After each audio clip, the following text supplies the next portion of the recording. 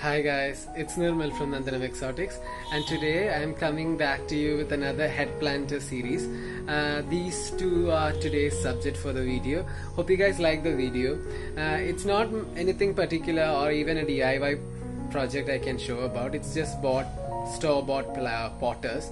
But I just want to share the dramatic feeling these kind of planters give to your garden. That's the entire purpose of this video. So hope you guys like the video.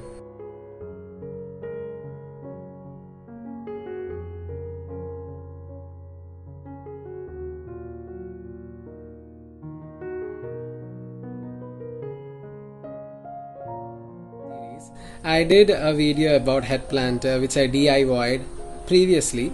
You can check my previous videos, you can see how I did it. But this time it's just a store-bought pot that resembles the head of a human. I am so in awe with the dramatic feeling that such head planters can give to your garden. So hope you guys like this video. I'll be sharing some tips on how to hang such potters on the wall, and be sure to watch the entire video. Thanks for watching again.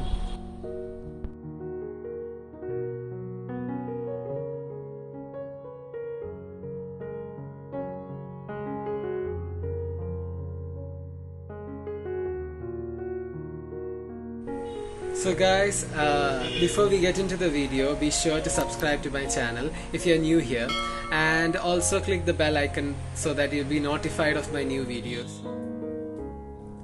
There is a general concept that gardening just include taking care of plants and potting them up in normal pots, but that is really an old school concept. Nowadays, a garden should be a place where you should entertain any sort of people who visit that space.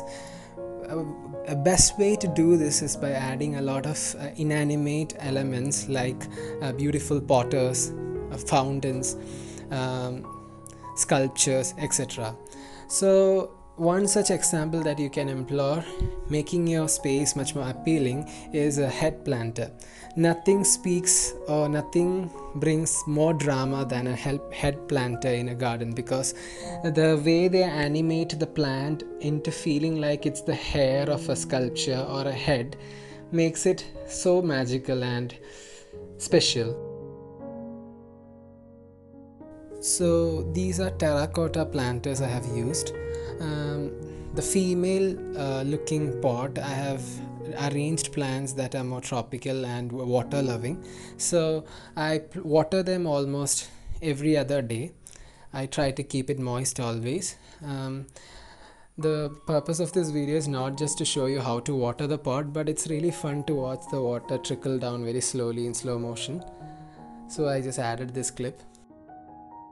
So both of the pot came as a set, a male-female set, and did not have any drainage hole. I had to manually drill holes to the back of the pot that faces the wall.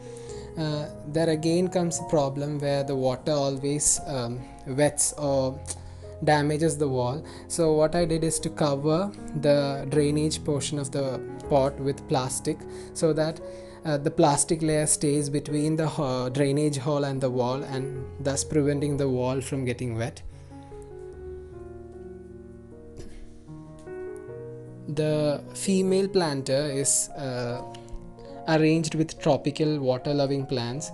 I have used 2 plants only, not too many. It's just earth star or cryptanthus, and the other one is Calesia ripens. The earth star is in bloom right now. It's really as if the entire plant mimics a flower that the lady is wearing in her hair. In the future, I hope that the Calesia ripens will bush up and literally form a real big cluster around it, and the cryptanthus will stand out as a flower for the planter. Hope it works out.